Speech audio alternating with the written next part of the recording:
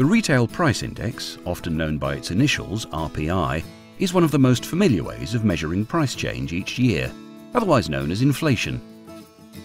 RPI measures changes in the cost of a sample basket of retail products and services. To get the most accurate figure, analysts combine 180,000 different prices for a basket covering around 700 goods and services. The Retail Price Index and its close cousin, the Consumer Price Index, or CPI, both look at our shopping. But RPI then adds in a few other important expenses, housing costs like council tax and mortgage interest payments, to give us a more complete view of the cost of living.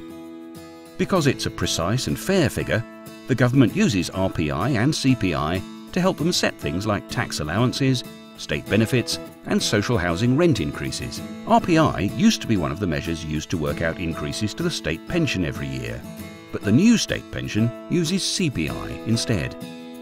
The new state pension has a triple lock guarantee, which ensures it increases every year in line with prices, measured by the CPI, earnings, or a minimum of 2.5%.